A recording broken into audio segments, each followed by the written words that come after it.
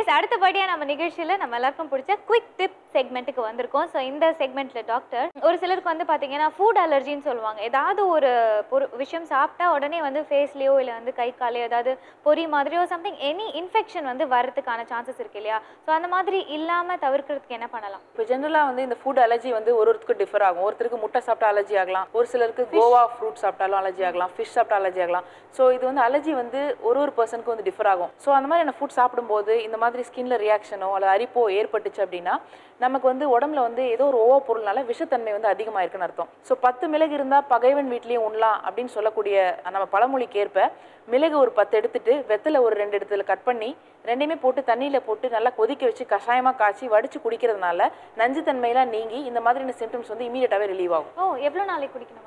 ஒரு நாளைக்கு 2 வேளை குடிச்சா கூட போதும், ஒரே நாளில் இது சரியாயிடும். ஓ, பியூட்டிஃபுல். அதுவும் இவ்வளோ ஈஸியான டிப்பாக இருக்குமா அப்படின்னு எதிர்பார்த்துருக்க மாட்டீங்கல்ல. யூஸ்ஃபுல்லான டிப் பயன்படுத்திக்கோங்க.